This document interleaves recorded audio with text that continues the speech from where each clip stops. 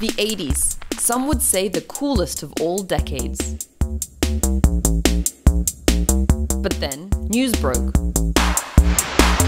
Scientists studying the atmosphere over the polar regions are now thoroughly convinced that man-made CFC gases have severely damaged the ozone layer. A hole in the ozone layer was discovered, and we were on track to destroy it by 2050. Without the ozone layer, harmful radiation would reach us, with severe consequences for life on Earth. But today, we all know the good news. Earth's ozone layer is on track to make a full recovery. In an unprecedented act, a landmark agreement was signed, preventing a potential environmental disaster. Well, how do we do it? And what does space have to do with it? Let's start with the basics. The ozone layer is a thin part of Earth's atmosphere that absorbs most of the ultraviolet radiation from the sun.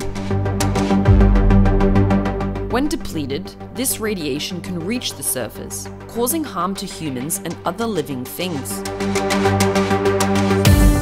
Ultraviolet rays damage DNA and cause sunburn, increasing the long-term risk of problems such as skin cancer. So, what caused the ozone hole in the first place? Chemicals used as refrigerants for air conditioners, spray cans, and refrigerators called chlorofluorocarbons were blamed for eating away at the ozone layer. In 1985, scientists from the British Antarctic Survey discovered the extremely low ozone concentrations over Antarctica and raised the alarm. They realized that the seasonal loss was getting worse each year.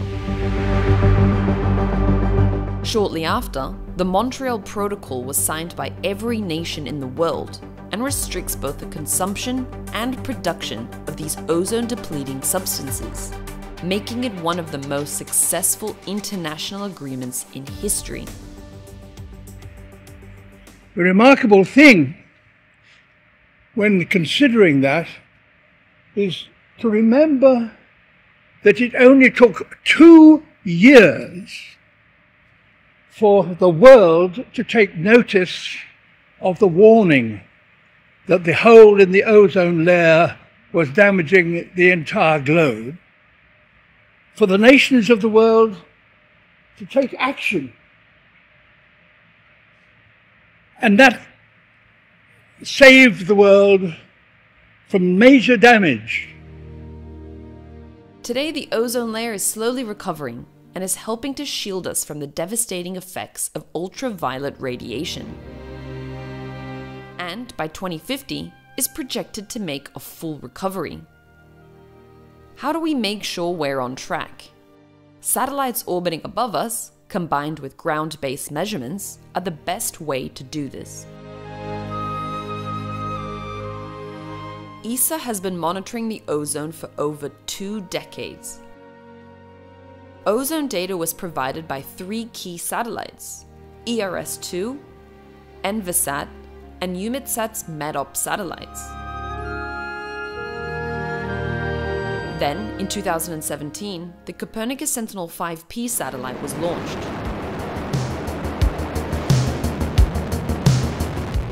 Sentinel-5P, with its tropomi instrument, provides a series of trace gas measurements in nadir few. This means total columns, and one of them is total ozone. What is really important for the tropomi instrument, it provides this data with global coverage on a daily basis and through to its sensitivity with high accuracy.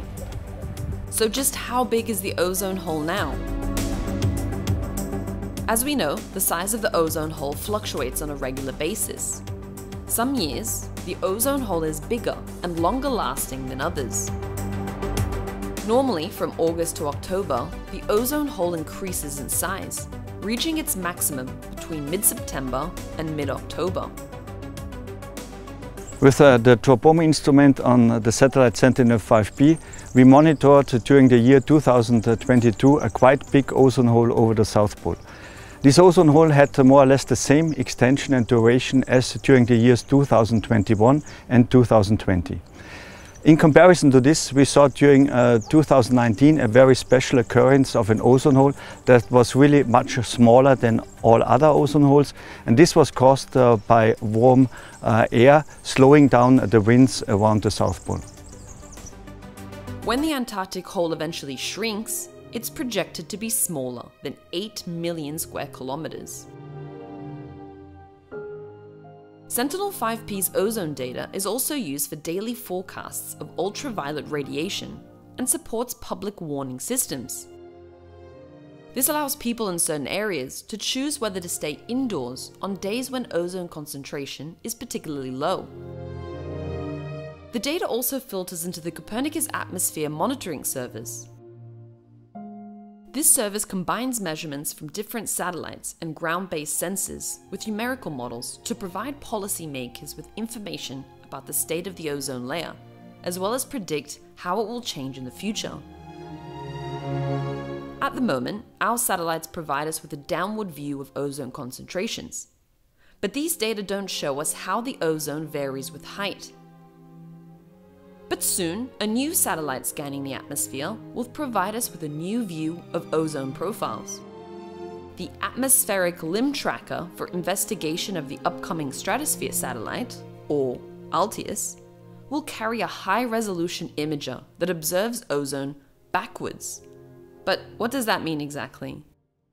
Sentinel-5P is a satellite that is looking downwards, providing total ozone columns, whereas the future satellite mission ALTIUS is looking backwards, scanning the atmosphere and providing height-resolved profiles of ozone. And the advantage of these profiles is that they can be used in modeling, and by using this profile information you get better predictions of the ozone as compared to using total ozone columns. This limb sounding technique will allow ozone to be viewed at different altitudes, providing us with a better insight in monitoring long-term ozone trends. The satellite mission ALTIUS is really very important, as it will extend vertically resolved information of trace gases in the atmosphere. Current existing satellites that are providing this information are already quite old. So we are really looking forward that this European mission will contribute to this kind of monitoring of the atmosphere. Along with ALTIUS, the upcoming Copernicus Sentinel-4 and Sentinel-5 missions will also monitor air quality. Both satellites will provide information on atmospheric gases, including ozone, to support European policies. So what have we learned? The production and consumption of ozone-eating substances has dropped, and today the ozone hole has stopped growing and is now slowly shrinking. Satellite data are paramount for ozone monitoring. Fast ozone action sets a precedent for climate action and demonstrates what happens when nations get together. We can make an impact.